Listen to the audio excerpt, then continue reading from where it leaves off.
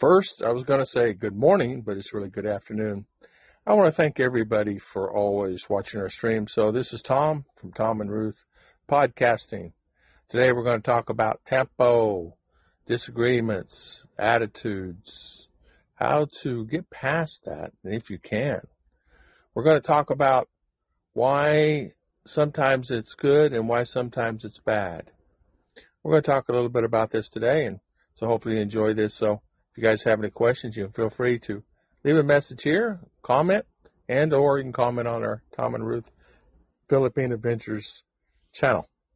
Today, we're going to talk about a relationship and having a long-distance relationship with your Filipina and or girlfriend. A lot of times what happens with Ruth and I in the beginning, we just started talking and everything was fine. We ended up talking not necessarily every day in the beginning, but eventually after a week or two, we ended up talking every day because our relationship developed to a level that we seemed to get along really well. Our conversation started as a 30-minute or 40-minute, ended up being longer and longer because we found that we had many questions for each other. She had questions for me and I had questions for her. And we often talked about what we wanted out of life and what we needed out of life. And as you know, things change all the time. At that particular time, I was working a lot. I tried to save money to come here. I was actually drinking a lot at that time also, and I found myself not really focusing on what was important, focused a little bit more on aspect of getting the job done and, having a couple cold beers, and it ended up affecting me in the point of driving and drinking, and that was a bad thing. But Ruth came into my life and changed a lot of that, honestly. And when I met her, I ended up saying, hey, I'm going to get home and go talk to her a little bit, for 20, 30 minutes. It ended up being an hour or two. But what we talked about is the same thing everybody else talks about. What if your Filipina kind of gets mad at you? Maybe a statement or sarcasm that you said. You may not have meant it intentionally, but sometimes as a Filipina or girlfriend, they will take things a little bit differently. The thing about the culture is they hold their emotions right on their shirt sleeve. You have to really, really be careful in the beginning because after they understand you, they're going to understand how you are and what kind of jokes you say and what kind of things like that. But as you know, when you first meet someone, you really don't really know them. You don't really know them until you get here and touch them and have a relationship and you're in the same house together. Talking and doing is two different things. So, but I do want to say in the beginning, there was a couple times where I would call her and she didn't answer the phone, no big deal. Call her the next day, no answer. I said, well, it seems like that she is not interested or she is not answering her phone. And I call her more than that, 3 or 4 times. And then so I said, I realized that I was talking to Filipinas before and someone not answering the phone. But I also said to myself, I won't give up. So she ended up calling me. Oh, you're not going to call me? Well, I did call you. Well, do you know that I don't have internet and signals and things like that? I may not have been able to get your phone. And realizing this now, of course I know now, living here. At the time I thought, wow, okay, is she seeing someone else? What's really going on there? Is she talking to someone else? She says she's not. So, but, we got past that. And having that relationship online is difficult because you have everything but the touch. You can say all the words that you need to say, but you're not touching them and you're not with them. But say, for instance, you get through all that and you talk to them and you have a great relationship and you find yourself, okay, I'm going to come there or I'm going to bring you there to the States. The most positive thing you could do is come here first, meet your lady, be with the family, find out everything about her and find out all that you can about her because she's going to want to do the same to you. She's going to know, were you married before? Do you have any kids? What kind of relationship? What kind of person you are? Are you too controlling? Are you demanding? She's going to want to know, are you a family man? Are you a provider? Number one thing they look for, provider, family. That's it. First things comes first. She may not love you, but if you can provide for her and her family, she will figure out as time goes on a little more deeper, because Filipina are always taking advantage here from an early age. And it's kind of sad. A lot of them get pregnant a lot at early age. Not saying they all do, of course. Things change. But there's quite a few that you'll find that are 20, 22, 23, 24 that have 2, 3, 4, 5 kids. And it's just natural. It's just the way it is. And you want to find out a little bit of the truth of that also. But once you get here and you are with them and you're involved and you get to meet the families and you get to interact with them and you want to really interact with your girlfriend and or wife, does she speak English? What is the problem? Communication. And you'll understand a little bit more about the culture. Now, what happens a lot of times, too, is you'll find your Filipina maybe a little bit on the shy side. She will not talk. She won't go in depth. Something's bothering her. She may not tell you. You may find her in a corner or somewhere else not speaking. So what you have to do is go find her and ask her, are you okay? And you have to have these serious talks with her in the beginning. Are you okay? Yes, I'm fine. But no, you're not really okay. I talked to you more when I was in USA than I talk to you now. So what you have to do is figure out what the problem is. And sometimes it's communication on your end, communicating with her. You may have been a little harsh, and she's not used to it because they're not harsh people. They're very loving culture. Sure, they will say things that are, if she don't like you, they'll tell you. But really overall, they will keep mouth shut and go on. So you need to find out exactly what kind of relationship I have with her and go in depth. But after you're with her for a period of time, you'll figure out her glitches or her mannerisms of who she is, and she will do the same. Because, as you know, us Americans, we have it a certain way, and we think it should be that way. But you got to realize you're in a culture. You're in a culture that is completely different from what you were used to before. Sure, you're not going to get that loaf of bread that you used to get. Sure, you're not going to be able to get the pineapple or maybe a cup of coffee that you used to get. And you're not going to be able to find the foods that you used to get. There's going to be many things that you're going to have a hard time yourself, which may filter to your wife if you're not careful. So what you have to do is figure out exactly who you are. Now, if she gets in a situation where there's tempo, if she gets in a situation where there is a problem, and she may not need to confront you. In other words, for an example, and I've told people this is one way that you can do. If she is not talking to you, if she's not associating with you, if she's mad at you, sometimes guys will let it go for an hour or 2 days or for a period of time, and they realize it's getting worse I'm not marrying this girl. But yet, she's wanting you to come and ask her in depth what's wrong. Now, also, an easy way to do this, if you can't tell me in text. Tell me like we used to do on the phone. A lot of Filipino will do that because they're so used to talking Facebook, WhatsApp, Viber, whatever that other one online is. There's many of those out there. But she will talk to you and tell you, oh, okay, I have a problem because of you did this. I have a problem because you said this. I have a problem because whatever it is that she has a problem with you. And a lot of times it's going to be something that you did inadvertently, that you were not aware of it, and she needs to tell you that. And she may not tell you. She may let it go the first 1 or 2 times, but it's going to be a point where she's going to have tempo, and you're going to have to get it straight with her. Now, ask her if you cannot talk to me and tell me what it is, and you're too shy because you don't want confrontation. They hate confrontation, by the way. All Filipino hate confrontation. So you're better off saying, okay, can you text me? Can you tell me what is bothering you? Can you fill me in on what has really got you to that level? And they will text you and they will talk to you. You don't know how many men has contacted me. I can't get my Filipina and find out what the problem is. I said, one easy way, have her text you. Talk to her. You go on one side of the house, have her go on the other and talk back and forth, or be in the same room and talk. Let her tell you her feelings and let her tell you.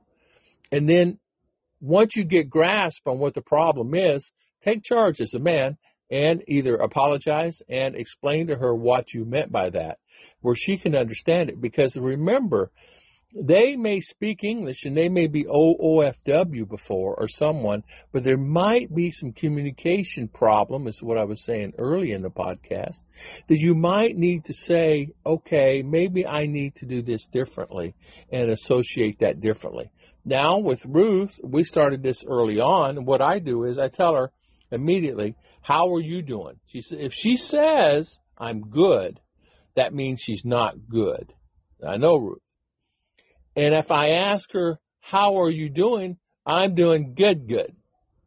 And as she says, good, that means she's doing very well, no problems and no issues. But if she says I'm doing good, then I ask her, okay, lay your phone down, lay mine down, let's talk about it.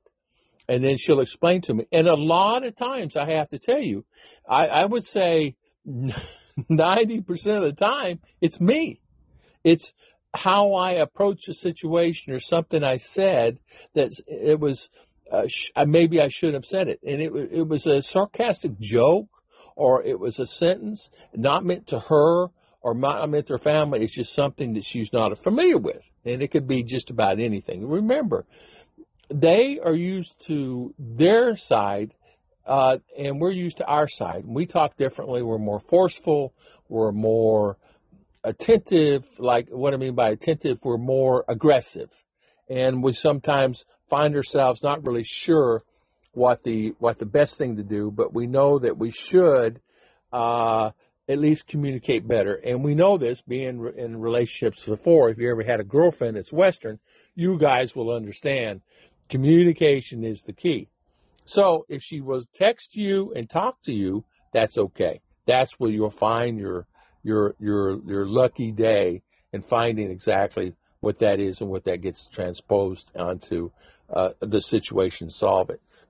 You will find also another way you can do it is have her write it down. If she will write it down in English and or a mediator. Now, this has happened before to a couple of couples. He could not get her to talk on the WhatsApp and things of that nature. But I said, you need to find a mediator. Her mother, her sister, her brother, somebody that is close to her. You contact them and tell them, I have a problem. I know it's bringing an open eye, so I'm sorry for that. But sometimes you have to do this. I mean, you have to, as a man, you got to sometimes be humble. Straight up, just tell the sister, hey, she's mad at me. I don't know why. I need to get to the bottom of it because she's making me more angry and angry and angry, and I don't understand it. So can you help me with this? And sometimes a sister and her brother or mother or father can get to the bottom of it and say, oh, okay, we know what the problem is. Here is the problem. And the guys told me, thank you for that. Thank you for that. Because talking to the sister, brothers, you can tell. And the guy told me the problem was with his Filipina was he was in town and he inadvertently, as us Americans do, said hi to everybody. Hi, how you doing today? You know, walking down the street. And then he was they said he was in a restaurant. A waitress came over and, hi, how are you? How's your day going? As we always do. As you know, as American, we do that. Hey, I'm doing good today. Bad day yesterday. It was raining all day and I got soaking wet. And then if the waitress talks back and forth and you have conversation with her, she talks in English. Yeah, I got wet too. I was riding my bike home or whatever. And you find there's where it comes into jealousy. And 99.9999% of Filipinos are jealous automatically. So you just have to be aware that she's jealous and be aware. Now, you're going to be the same way when you bring your lady to U.S. You're going to say to yourself, okay, it's going to be the same way because she's going to be attacked by, I say attacked, there's going to be a lot of people wanting to be with her, and they're going to want to get to know her because she's beautiful, and as you know, a lot of Americans like the Filipina. So you will find yourself that is another alternative that will help you. You will be glad that you did it a long run because you know what? You don't want to, no matter who you get with and who you're going to be with, you're going to have these problems. Now, I have many guys saying, I've never had a problem before in my life. I've been married for 20 years, and I never had a problem. We just get along fine and no worries. But I guarantee there's some times where she got angry at him, and he got angry at her for maybe some of the same things. But inadvertently, this guy was telling me that he was just saying hi to everybody. And even myself, I would say hi to everybody, and I just my nature. And I realized that in the beginning, maybe I shouldn't do that. Not as if Ruth was getting so angry at me, but Ruth, you could tell that it may have felt her felt bad because I wasn't giving her the attention. But as the years gone on, I mean, I have conversations now, and Ruth gets into it, and she understands who I am, that I'm not there searching for anybody else. I want her. I don't want anybody else. I want her in my life, and nothing will change that. So you have to really think about that also. So I just want to talk about this because this seems one of the most important topics there is. You know, how much money does it cost to live? Where should I live when I come back? How much is it really going to cost me? How much am I going to expect to pay monthly? And the other questions that happens, always relationships. My wife's not talking to me. She wants me to join a particular church. I have this. And these hard two questions you need to ask her in the beginning before you get 6 months or 8 months into the relationship and you're married, or a year. And you find yourself, well, why didn't you tell me you want me to join this church? I'm not joining that church. I'm this. And also another thing, a topic that they don't talk about is children. Yeah, you know, I decided I'm going to have a child. Well, she wants a child, guaranteed she wants a child by you. Automatically they want a child. And you may find that happens a lot because it's just they want to have a child by you. They want to have a child that is theirs and you and her together. And it's okay. It's good bonding. And so many people say, well, why would a 70-year-old want to have a child with whatever age? Well, you know what? It's just the way that it is here. They're going to ask you. They're going to want it. They don't care about the age here. It's just the way it is. You have to figure that out for yourself. And if it's something that you want to do personally, not everybody's going to want to do it, but some people do. And it's okay. You're going to have some people say he's dating an 18-year-old here. So what? If a guy's 70, he's dating an 18-year-old, that's his decision. If he wants to date an 18-year-old, he can date anybody he wants.